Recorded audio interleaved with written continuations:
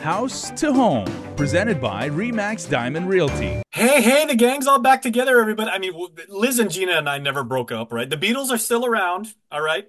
We're still together. We're still making music. And in this case, we're still bringing you awesome information about Guam's real estate industry. But Liz is finally back on Guam soil. So, Hafide, Liz, welcome home. Today, All right. Is that your actual home? I know that's a virtual background, but is that your home office bookshelf? That's very yes. impressive. Yeah, that's my home That's office. yeah. Very nice. Okay, and Gina is, of course, in her normal office where she has many types of inspiration. And I know, Gina, you have a lot of messages of divine inspiration, and that's certainly good for productivity. It certainly is. Keeps your mind straight. There you go. Give thanks, as they always say. Hey, Yeah, and at the Children's Ark, we always give back. That's what it's all about. That's that's right. right, Okay. Jason. But you know what is really good to conducive to productivity, to making you do things by code and by spec and the right way and everything is getting your documentation and covering your bases. That's the only way I knew how to segue into today's topic, right? Because we are bringing this up again because we can't stress this enough. Probate is a real thing. Several people have to go through it. I went through it. With my late father's property. And Liz, you have seen an uptick, unfortunately, in the number of local people that have to go through the probate system because of a lack of documentation in property, right? That's right. I've just experienced a number of them just recently where, let's say, someone deeded property to their son, and the son never recorded the document. And it gets a little complicated as time progresses.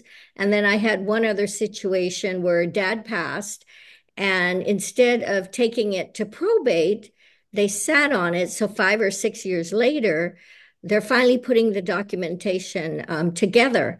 And of course, as realtors, our objective is to tell them what documents do they need in order to move forward with the probate process. And of course, when you're dealing with probate, there's a number of things you're going to need. You're going to need an appraisal because the courts won't approve the sale unless they have some documentation to show the value of the property. And part of that, the reason for that is they want to protect the estate and make sure that the values are accurate. And I can't stress enough that, when someone passes, you may want to start the probate process early because as time progresses, depending on the number of heirs involved, if one of the heirs passes, it complicates it because then you're going to have to do a second um, probate that's kind of linked somehow. And there's just so much that could happen the longer you wait, and it would complicate it. So Gina and I both have experienced different situations, different scenarios where it gets a bit more complicated. Right, Mm. Gina? Yeah, I mean that's a very and you know what you brought up in the beginning is the idea that this family actually went through they made the effort to ensure that the title was passed so that the son could have the deed, but because they didn't record it, and I think that's what we want to stress is that if you're going to make the effort to get your paperwork done in an orderly fashion, it has to be completed.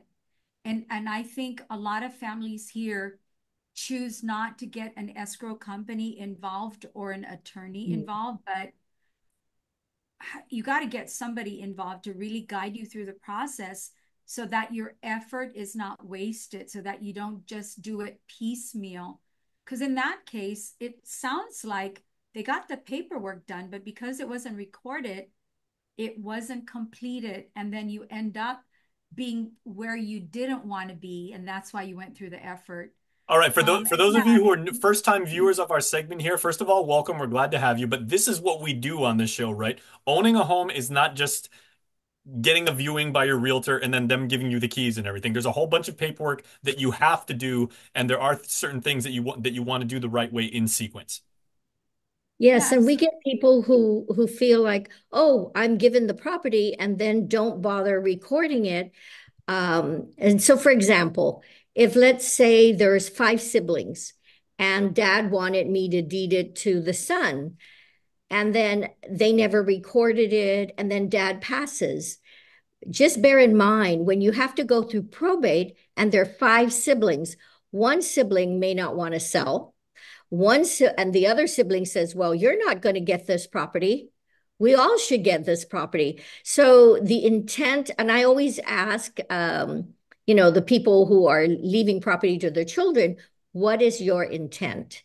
And sometimes the intent is to leave it to one individual, but it complicates it when that person passes and there are five individuals. One doesn't want to sell, one doesn't want to deed the property to the individual, and then there's a battle going on. It's just mucky. It just and that does happen. Gina and I experience different cases.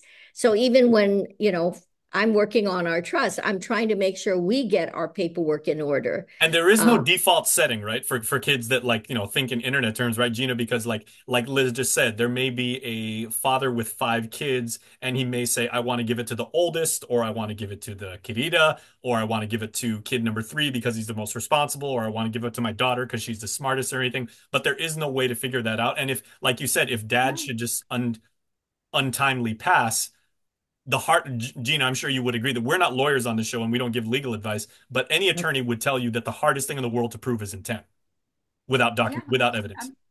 Yeah, absolutely. And even sometimes with documents, we've handled cases where there was documents, and you can still have people contesting that and other documents show up. So, we're promoting the idea that if you want things in order, find out what the exact process is and make an effort to follow that process and get it completed. And the right way to do it really is to contact an attorney, go to Guam Legal Services. They might even be able to help, or even go to the escrow company and see if they could help you somehow. You can even contact us and we'll guide you and go through the process. I have a lot of families who call us. Liz has got a lot of family. I don't mean our family, I mean families Others, yeah. that call asking for advice, and we're glad to do that. We're not attorneys, but we'll steer you in the right direction, and we'll explain to you who you do need to contact. And I've gone as far as ordering the title report for the family member that comes to see us, and I explain to them, here's the report. Now you could take this report and go to an attorney, and you could do ABC. Sit down and talk to family and get it done properly. But follow the process and complete it.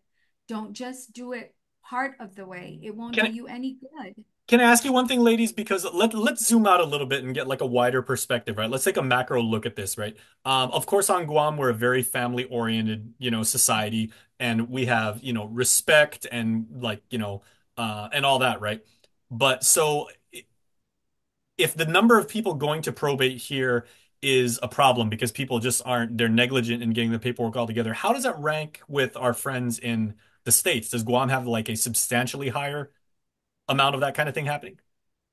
I don't know about the statistics nationwide, but we only, normally concern ourselves with here. But what we're finding is that now there's a need to liquidate the property. And if they had gone through probate 10 years ago, it would have been easier to liquidate because then the deed would have shown it passed from the deceased father to the children, and then everyone to agree to liquidate because there's a need. But if all of a sudden there's a need and you still have to go to probate, just bear in mind, of course, we route, as Gina puts it, we do route you to an attorney, but then the attorney also has their process and they have their fees scheduled by law. And then there's a number of things that will have to come into place for the attorney to do their work. So the attorney will have their list. We have our list, and the attorney will have their list of what is needed in order to go forward. Recently, when I was brought a particular case, on the front end, I told him, well, you're going to need an appraisal. Luckily, they moved quickly, got that done. You're going to need to talk to an attorney. They talked to the attorney. And then we were able to get them assigned as an administrator, because you have to appoint an administrator, and it has to be someone living on Guam. And that was done. So within a 3-month window, we were able to liquidate the property because the person got all their ducks in order, and then we liquidated the property. We got a buyer, we got it sold. And of course, they were very happy. But if you don't prepare and get everything in order to get to that point, it could be 6 months, it could be a year, it could be 2 years before anything happens. So, There's my thing because let me ask the both of you, but I'll start with Gina. Gina, in your 3 decades plus career doing this kind of thing here on the island, you've seen it all, right? What is the longest you've ever seen like a dispute or an unresolved like a land claim, let's say? What's the longest you've ever seen it go through the probate process or just be in probate limbo? I had a piece of property that I handled in Tizen for a family for family, and it took 10 years from when I Wow. first started to talk to them to when we closed it. And for me, I'm going to do this year in, year out. So, it did take a long time. So, that's terrible for me. But for the family, in the meantime, while it took that amount of time to close the probate, three members of that clan passed away. And, and I and that's what we're talking about. And you're right, that particular case had a few bumps in the road to deal with. And so that's why it took so long. The probate process can take long too, but in the meantime, and this is the thing that the remaining family members kept talking about. This has taken so long that now Uncle so and so has died, and Auntie so and so has died, and so is on her deathbed.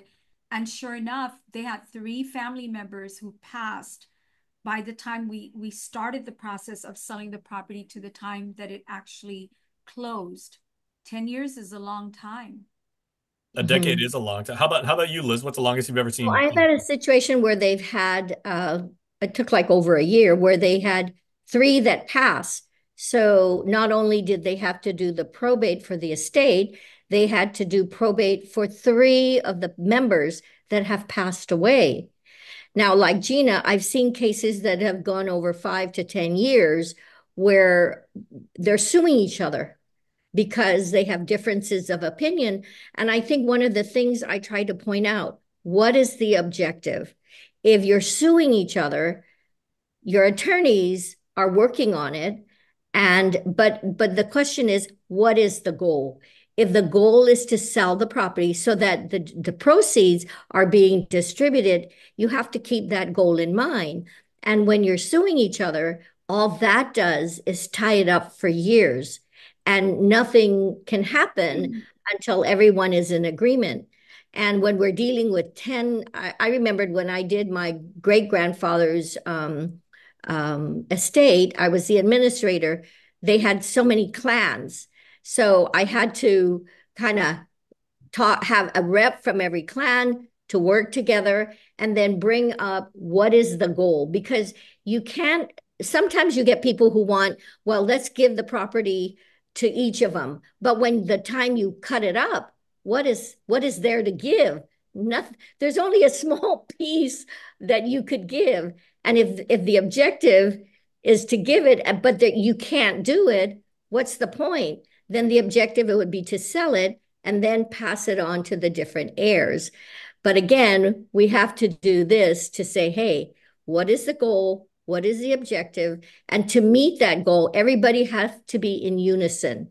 Everyone has to agree. Otherwise, it'll snag it for many And years. of course, everybody says, "Oh, don't worry about it. We can all figure it out. Like we'll all be on the same page and everything." Once money starts getting involved, there's a reason why people say money is the root of all evil. And we're not saying people are bad and everything like that. You would be surprised at how group dynamics gets kind of like pulled apart when money's involved. Yeah, one of the things I find when money is involved, you want to draw the picture. If we sell it, this is what it's going to look like, and break it down, because sometimes you talk money and everybody gets drawn into the drama of how much everybody gets. But by the time you break it down, you may only get $50, $100, depending on how many in the clan. So what's the point in arguing? Because if you take it to the system and fight each other, you've spent more money with attorneys versus trying to resolve the issue and distribute whatever funds were left. Now, we've seen families where by the time they're done, there's nothing left to distribute. Aye. Well, I mean, part of the problem too is to get probate started, there are upfront costs and Yes. the cost of subdividing. I mean, lucky if your family has enough property so that you can say, we don't all agree on what we want to do with it, so let's split it up. And lucky if you have enough property to split it up, but then there's the cost of doing that. So I'm helping a few families that right now they want to do the probate, but the cost of doing the probate, the cost of doing the survey work, somebody's got to front that money. Either, I mean, you've got to find somebody in the family who can front the money, or a group of them get together and pull their money together. But that's one of the burdens and hardships about doing the probate. If you don't have the money up front, you have to get creative in how to get that accomplished. And I actually, I know a couple of attorneys who are getting really creative on moving their probates along because they're using creative mechanisms to get these things worked out. But yeah, it's about the disputes that sometimes come up, but it's also about the cost that some of these families cannot bear. And so that's why we're promoting the idea that you get this done while everyone's still around and you could talk to each other and get the paperwork completed and go record it, as Liz is pointing out, get it recorded, get it done. So we don't have to have this conversation with you later Exactly. on. I think that that's the key thing. It's like if you come from a family of either two siblings or like, like my dad's family is was the oldest of 10. They at least talked about it amongst themselves and they said, "Okay, this is what we know Tata would want to have done like with the property and everything. We want to honor, our late father's wishes and everything like that. And now let's at least, like kind of be in principle like on the same page, and then you have to bring the attorneys into it at some point to formalize it, but at least Yeah. at least you have the discussion and the intent is stated. Right. Yes. And everybody has to be in agreement. Otherwise, it throws it out the window. Yeah. Yeah. Okay, now the final question though, because again this is something unique to our culture, right? Liz, with a lot of young people don't really know what, like, they hear a lot about us talk about like the Antigua way or the old school values and everything like that. How does Mhm. the Antigua value of Chamorro, Filipino, like Micronesian culture, how does that kind of weigh into, how land disputes are actually resolved here without going I to the think attorneys? I think times have changed because I remember the Antigua way, it's the boys or the older child that would get it. But that times have changed. I don't think we've gone that route anymore. And there's usually a discussion. But again, if you're the dad and you say, well, Johnny's going to get this, and you put it in writing, well, then darn it, Johnny's going to get it. That's But if true. you didn't put it in writing and it wasn't recorded, all bets are off. That's free for all. And bear in mind, all the heirs have to be notified. Now, now I want to bring this up. Sometimes we have families that think, oh, so and so passed away. He's not included. But if that person who passed away has children, they have rights. And I've seen it happen where, oh, so and so is gone. We're not including him anymore because he died, but they forgot to notate that he's got 5 kids. Those 5 kids have rights. That's true. Okay, and then So Gina, if I may, how is this with your Palauan heritage, where women are absolutely, not just the figureheads of the village, of the household, and everything like that, but they're just the decision makers, and they're the queens. Yeah, but I still think it's a decision between husband and wife. mhm. And Okay. sometimes, depending on who passes first, my dad, before he passed, he had said what he told my mom what he expected. And then my mom probably changed that a few times along the way as we, when if we took care of her great that month, she changed her mind. If one of her favorite grandchildren, they were all her favorites, but if one of them showed up, then it was going to him. She changed her mind so many times that by the end of it all, we had absolutely no idea what she wanted because she had I changed her mind too many times. So we just went with the old way. It goes to the oldest. And luckily, there were 7 of us. We all agreed that if that's the old way, then that's what we're going to follow. And it went to the oldest. But you still have to go through probate because my parents did not put the paperwork in place. And so, it boils down to cost. Now, of course, it's now a burden for the family member. You got to take it to probate and pay for the probate and go through the motions. And, that's what we're trying to avoid. Okay, so For my an family, ounce we of follow prevention, probate. yeah, an ounce of prevention will really save you, years and years, and as Gina said, tragically in some cases, decades of headache and thousands of dollars and everything like that. It just put in the work initially, people. That's what we're really trying to get across. Yeah, and we're willing to give you help. So let us know. There you Give us a go. call. Again, We'll it's what steer we you in do the right here on the show direction. because at House to Home, we really, really care about you. Yeah, Mhm. absolutely. That's Okay. right. All right, ladies, thank you so much. Whew, man, I knew we weren't going to get through 2024 without talking about probate at least once and everything like that. So at least we got it done before Thanksgiving. Okay. Well, Absolutely. hey, happy Thanksgiving. Have a Happy great one. Thanksgiving. Thank you. House to Home, presented by Remax Diamond Realty.